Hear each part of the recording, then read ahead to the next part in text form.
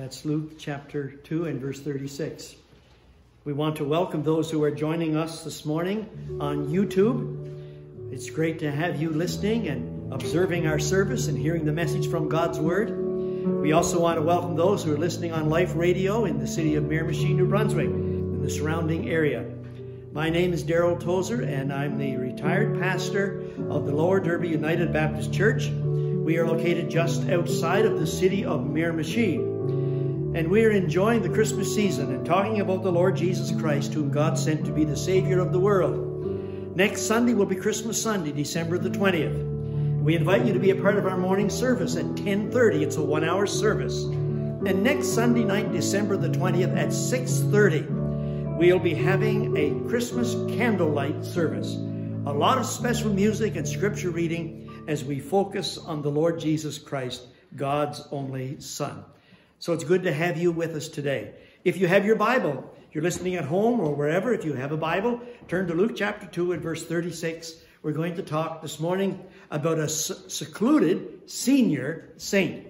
Not very often we talk about old people, but we're going to talk about old people this morning, okay? Even though I are one of those, we're going to talk about a lady this morning who was really up there. Can you believe it? I think she was over 100. Let's bow our heads in prayer. Father, we thank you for this day, for the privilege of being in your house, for your precious word. Open up our hearts to what you have to say to us. And if there's someone who doesn't know you, through the message, may they hear the gospel and come to know the Lord Jesus Christ as their own personal Savior. We pray and ask this in Jesus' name.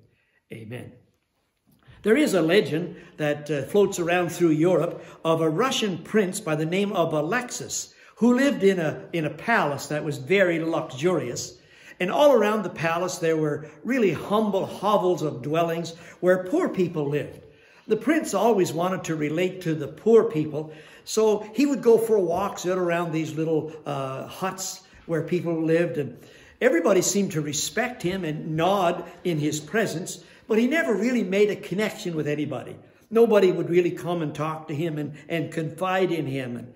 And the Prince Alexis would always go back to his luxurious palace a little bit discouraged that he hadn't really connected with the people. Then one day a different man came, and he went among the people. He was kind of rough. He wore poor clothes. He said he was a doctor. He was devoted to helping poor people. He rented a rat-infested shack in the area, didn't pretend to be superior. As a matter of fact, his clothes were torn. He ate the plainest of food when he had food to eat. He treated people because he was a doctor, gave them the medicine for free. And before long, he really was connecting with the people. The people loved him. And he was able to contribute towards transforming the whole spirit of where the poor people lived. He was instrumental in settling quarrels among them and reconciling enemies and helping many people who were sick. What no one ever guessed was this second fellow, who was a young doctor, was still Prince Alexis. He had given up his throne, he had given up his palace, and he came down and lived among these poor people to help them.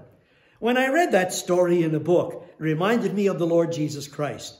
Because it says in 2 Corinthians, though he was rich, yet for our sakes he became poor, that we through his poverty might be rich. I want to talk about the Lord Jesus Christ. This is the Christmas season, and it's all about the Lord Jesus Christ. We need to remind ourselves of who the babe was that was laid in that manger of straw. That babe was both God and man.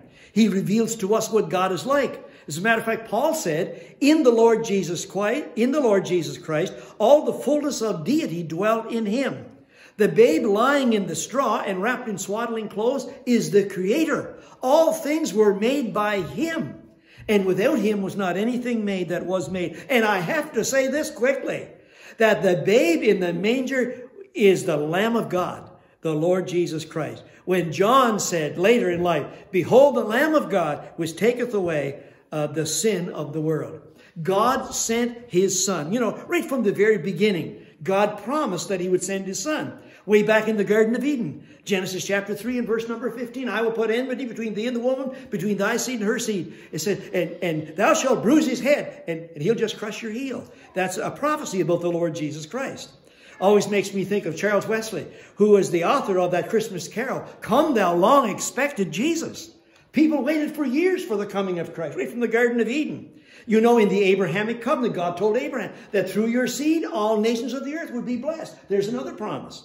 We also know that Jacob's last word said that there would be a scepter, there would be a king who would arise out of Judah. We know in the Davidic covenant that God promised that one of David's descendants would rule over the house of Israel forever. And we know in Micah that Jesus was to be born. And thou, Bethlehem, in the land of Judah. That's where Jesus was to be born. We know from the prophet Isaiah, chapter 7, verse 14, that a virgin was to conceive and that her son was going to be named Emmanuel. Both the Old and the New Testaments talk to us about the coming of the Lord Jesus Christ.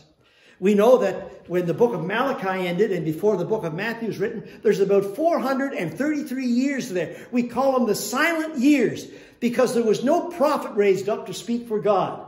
But God didn't forget his promise that he was going to send a Savior. And so we want to talk a little bit about the humble birth of the Lord Jesus Christ. And I want to zero in about somebody who saw the Lord Jesus Christ as just a very young infant baby. Are you aware of the fact that there were 3 women involved in the birth of Jesus Christ? Number 1, of course, it was the Virgin Mary. You know that. The angel Gabriel came and appeared to her and said, you're going to have a child. And we know that it was the conception was miraculous. Now, we don't know how old Mary was. Matter of fact, I don't know if you're aware of this, but there's only one lady in the Bible whose age is given. Did you know that? And that lady is Sarah. And her age is given in Genesis 23, verse 1, at the time when she was 127. There are no other ages given of the lady. So I don't know. We men maybe are supposed to get the idea, don't ask a lady her age. Maybe that's what it's about. In the gospel as recorded by St. Luke, there are 43 references to women. And if you study the Bible and count them, there are 12 widows in the Bible. And by the way, 3 of the 12 widows that are mentioned in the Bible are in the gospel of St. Luke. And here's Mary. She's just a young lady. And she was blessed. She was blessed above all women. You say, how was she blessed? Because the long and awaited promised Messiah was going to come through her. That's how she was blessed. She was the one who was going to bring the baby Jesus into the world. I suppose when it was found out that she was pregnant and not married, that she got a lot of ridicule, right? People made fun of her and all of that kind of thing. The second woman associated with Jesus' birth was the lady Elizabeth. Do you remember when Mary was expecting a child, she went to visit her cousin Elizabeth? And you remember when she went into Elizabeth's home? By the way, Elizabeth was the wife of Zacharias the priest, right? Mentioned in Luke chapter 1. When Mary went in to visit Elizabeth, who was also pregnant with John the Baptist, the Bible says that the baby kicked in Elizabeth's womb. Identifying the fact that even John the Baptist, before he was born, was going to have a ministry relating to the Lord Jesus Christ. So there's the Virgin Mary, there's Elizabeth, and the third lady that I want to talk about this morning is the Lady Anna. I call her a secluded saint. You don't know much about her. Nobody knows much about her. There's only 3 verses in the Bible about Anna. We read them this morning. It's Luke, of course, and it's chapter 2, 38, 36, 37, and 38. They're about Anna. Now, let me talk a little bit about this Lady Anna. Let me give you the order of how things happen. The first thing, let's start with the manger. The baby Jesus is born and he's laid in the manger. And there's angel appear in the sky to the shepherds who were out on the hillside looking after the sheep. And of course, you know that the message was, go to Bethlehem, the Lord Jesus Christ has been born. And the shepherds quickly took off and they came with haste and found the babe and Mary there at the manger. 7 days after Jesus was born, we know nothing for the first 7 days, okay? Those are silent days. And on the 8th day, according to God's commandment in Genesis chapter 17, the Lord Jesus was to be circumcised. Now, you know all males in Israel were to be circumcised. It was a sign of belonging to the nation of Israel. So on the 8th day, Jesus was brought to the temple to be circumcised, and that's when the baby's name was given. Now, in our day, you usually name the baby before you leave the hospital, right? So they can put it on the form that has to be sent in to the government for vital statistics. But back then, the male child was circumcised on the 8th day, and he was named on the 8th day. Now, there's nothing much happens after the 8th day till you get to the 41st day. And on the 41st day, they brought Jesus to the temple in Jerusalem. And it was right after Mary's purification. Now, do we all understand this? That when a lady had a male child, she had to wait 40 days for her purification. If she had a female child, a lady child, a girl, she had to wait 80 days for her purification. So Jesus being a male child, she just had to wait 40 days. And on the 41st day, then, she came to the temple to offer a sacrifice as prescribed by the Jewish law. We read about it this morning. It could be turtle doves or young pigeons if you were a very poor family. So when Mary and Joseph with her arrived at the temple on the 41st day after Jesus was born, they met a man at the temple. And the man's name was Simeon. And God had told Simeon that he wasn't going to die until he's seen the Messiah come to Israel. And when Simeon saw Mary and Joseph and the baby, the Spirit of God prompted him that was the Messiah of Israel. And he took the baby in his hands and he blessed the Lord. And he praised the baby. It was kind of interesting. And you know, right in the middle of it, while this guy Simeon is blessing the baby and blessing the Lord and praising the Lord, right in the middle of it, an old woman walks in. I'm not making fun of her. She's old. And we'll talk about her age in just a few minutes. She walks in. Her name is Anna. That's who we want to talk about for a few moments as well. She's not a superstar in the Bible. She's not David or Abraham or St. Paul, you know, or Peter. She's a lesser light. She's one of the little people that nobody knows very much about. William Barclay, a theologian from over in England, he said she's one of the quiet in the Lord. And Herbert Lockyer said she's the woman who was the first Christian missionary. This lady Anna. Let me talk a little bit about Anna in the time we have this morning. Verse 36, it says, and now there was one Anna, a prophetess, a daughter of Phanuel of the tribe of Asher. Can I say about this lady, first of all, this morning, that this lady has an interesting pedigree. Your pedigree is your background. It's who you come from, isn't it? And Anna is a very interesting name because Anna is the New Testament equivalent of the Old Testament Hannah. Did anybody remember Hannah in the Old Testament? Elkanah's wife. Remember how she went to the temple? She wanted a child. And God promised her a child. And you remember how Samuel was born. So that's Hannah of the Old Testament. This lady, Anna, in the New Testament, was very likely named after Hannah in the Old Testament. Old Testament Hebrew would be Hannah. The New Testament Greek would be Anna. So here's a very interesting lady. It says she was the daughter of Phanuel. That's interesting too, because some of you this morning will remember the life of Jacob. And you remember when Jacob wrestled with God?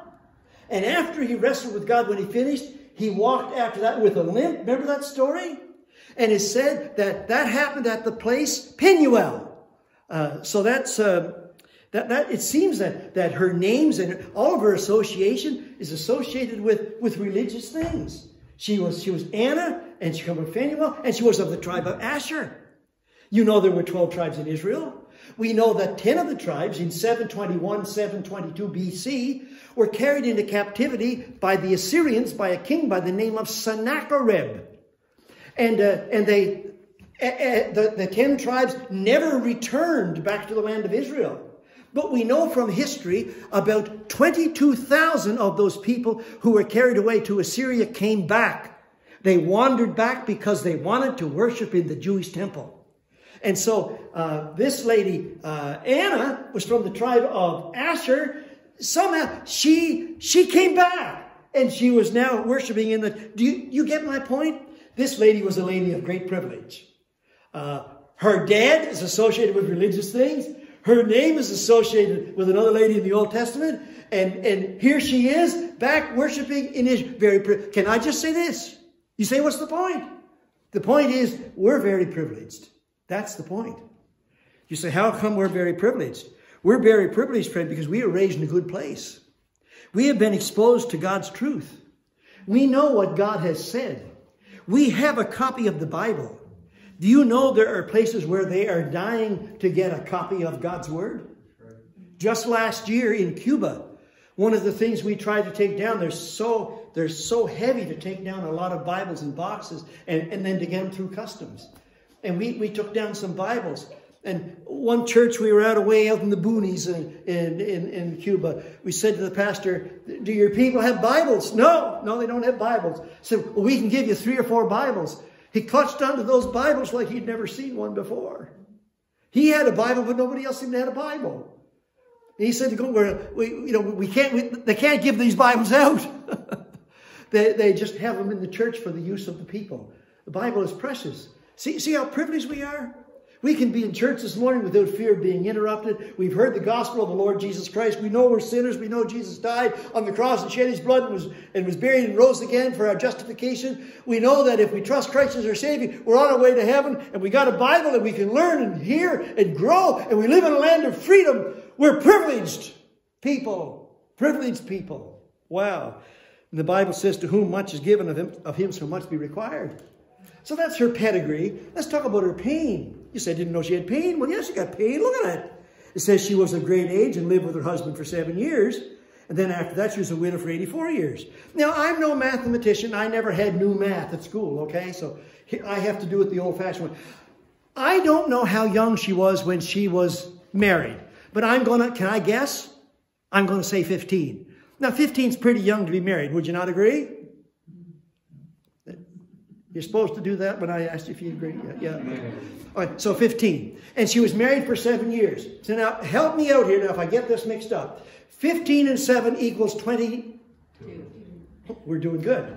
And then she was a widow for how many years does it say here? 84. So 22 and 84 brings it up to? 106. You were cheating. So I figured this lady was probably about over 100 years of age, about 106. You say, why did you talk about her pain? Well, I'm going to tell you why I talk about her pain. Number one, she lost her husband. She was only married 7 years. She had no one to fend for her.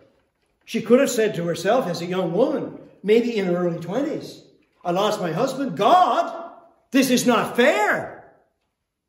That's how a lot of people react, don't they? When they lose their husband, or when a loved one dies of cancer, or when there's a tragic accident takes place. It's always God's fault, isn't it? It's amazing.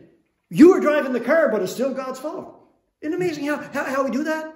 We live in a polluted world, but it's still God's fault that somebody has cancer. Wow. We always blame God. Now worse than that, she was only married for 7 years. She lives as a widow for 84 years. Worse than that, she never had any children. If you didn't have any children in the Holy Land, you had no one to look out for you. Who was going to look out for this woman? Her husband was dead and no kids. There was no one to look out for her. Back in the days of the Bible, if you were a widow and didn't have any family to look out for you were in desperate dire need. That's why St. Paul wrote to Pastor Timothy. You read it for yourself. 1 Timothy chapter 5, the first 16 verses are how to care for widows in the church. Because it was something else to be a widow. All of that pain. I wonder if she ever got in the black hole. You know what the black hole is? The black hole is depression. A lot of people get in that black hole. I wonder if she ever got to despair. I wonder if she ever got into self-pity. I was reading this week about depression. Listen to this. Nothing is worse than depression when you feel lost and hopeless. When you are trapped and there is no escape. In these moments, my world is dark and cold and all I want to do is sleep or die. With this depression comes loneliness and isolation. How I wish I could go back to the innocent days of childhood when I was worry and carefree. Even the tiniest responsibility feels overwhelming and the smallest obstacle insurmountable. Worse yet, I am certain that there is no one in this world who understands me. That's depression for some people. The trials of life. We looked at this lady's pedigree, her background, her privileges, and we looked at this lady's pain. Can I talk to you about this lady's priorities? Look at what it says in the text. If you look at verse 37, it says, but she served God.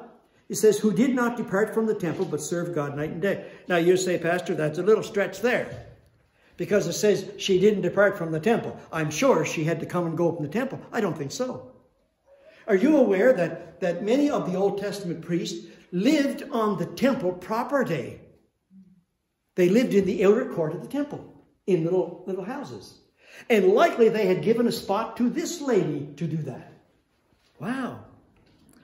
It says here that she did not depart from the temple. That's perseverance. I looked up the word devout to see what that means. According to Webster, it means devoted to religious thought and exercises. I looked up one of the writers of Our Daily Bread devotional book, Bill Crowley, and he said this. He said it refers to consistent priorities. Didn't have any problem getting this lady to church. Dare I quote the verse? Forsake not the assembling of ourselves together. Because that's the way people are going to not get together as time gets close to the Lord's return. Right? This lady had unwearying devotion, day and night. Wow, wow. Dr. Warren Wiersbe, the late Dr. Wiersbe, he said, she had a special gift for proclaiming and interpreting God's truth. It says here she was a prophet, doesn't it? She was a prophet. So when the ladies came to the temple, she's ministering to them and she's explaining God's truth to them. It says she was involved in fasting and prayer. Now that's two interesting things. Fasting. Fasting it means that the burden of her heart was so great that she didn't always take time to eat. She devoted herself to fasting and praying and seeking God's face. This is the kind of a woman that she was. We all know that there are three kinds of people in the world, right? There's natural, there's carnal, and there's spiritual. Natural is just an ordinary unsaved person who hasn't been born again. And of course, we know that carnal is a person who has made a profession of faith, but who lives still in some ways according to their sinful flesh. And spiritual is a person who is walking close to the Lord and walking in the Spirit. And this lady, you'd have to classify her as spiritual. She was sold out, friends. She was sold out. What a lady we got in front of us here this morning. This Anna. Her pedigree, her pain, her priorities. And I want you to notice her proclamation. Look at verse 38. It says, and coming in the instant, while Simeon is blessing the people, coming in that instant, she gave thanks to God and spoke of him to those who look for the redemption of Israel.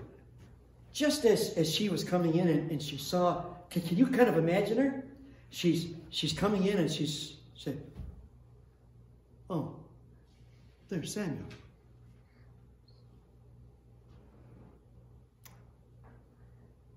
He's holding a baby. There's the baby. That's got to be the baby's mother. Oh, yeah, her husband.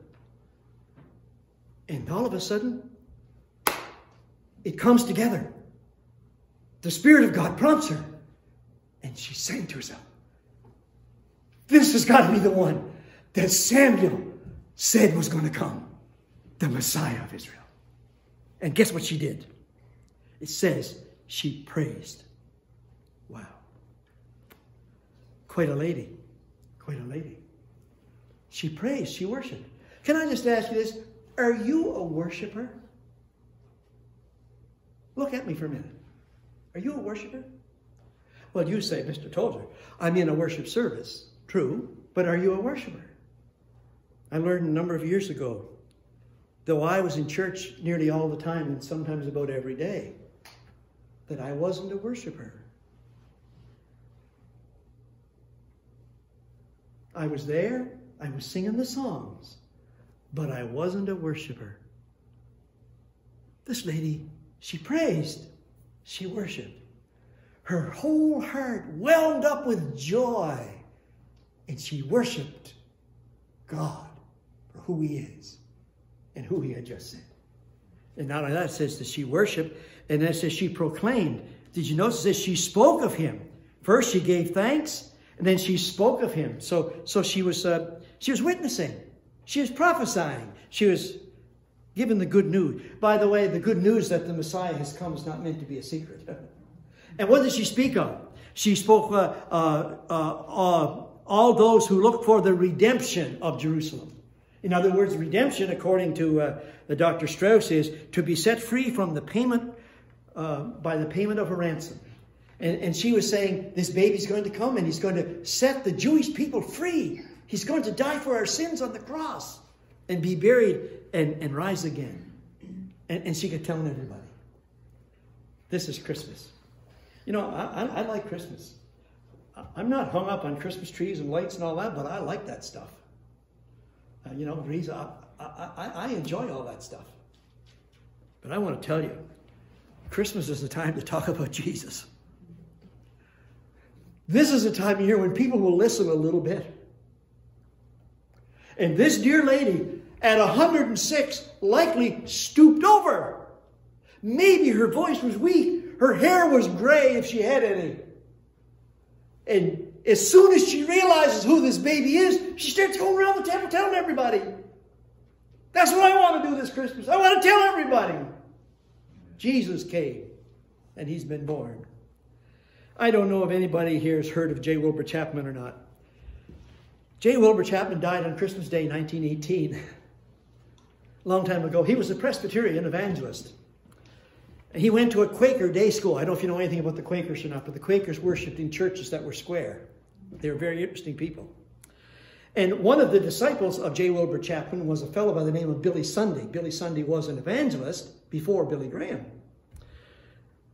Wilbur Chapman wrote a song about Jesus, and I love his song. Sometimes we sing it. It goes, living he loved me, dying he saved me. Buried, he carried my sins far away. Rising, he justified, freely forever. One day he's coming, oh glorious day. Written by J. Wilbur Chapman. Anna, not many people know about her. Can I say I like this old gal? She's pretty spunky. She still got, as we say on the Mary machine, she's still got some mustard in her bones. She finds out who Jesus is. And she worships God for the Savior he has sent. And she's going around and telling everybody. You know, as you get older, people cut you a little bit of slack. And you can go up to people and say, hey, it's Christmas. Isn't it great? It's Christmas. We are celebrating the fact that God sent a Savior into the world. The Lord Jesus Christ came to redeem us, came to die on a cross, paid for our sin, shed his blood, was buried, rose again. He's the Savior. Everyone who trusts in him as their personal Savior will have eternal life. And at the end of life, the glories of heaven. Anna. Let's follow this old gal and tell everybody this Christmas about Jesus. If you have people in your home, don't just talk about how nice the turkey looks. Talk a little bit about Jesus. People you meet, tell them about Jesus. Where you work, the person on the next desk to you, on either side, tell them about Jesus. This is a time to speak about Jesus. Father, thank you for sending the Lord Jesus Christ. May some of the excitement of Simeon and Anna get through to us today and into our hearts, that we might kind of explode with joy. And we might worship you for sending a Savior to redeem us from our sin. And Lord, that we'll not keep it a secret, but we'll take advantage of the season and talk about Jesus. Help us just to go, Lord, from one to the other and be a mouthpiece to share about the Lord Jesus Christ. Father, I pray if there's any listening today who have never trusted Christ as their Savior, that they will acknowledge their need as sinners and come to the cross. Invite the Lord Jesus to come and live in their heart. Bless thy word to each person today. In Jesus' name I pray. Amen. Let's stand and sing Go Tell It on the Mountain. This is a great song about talking and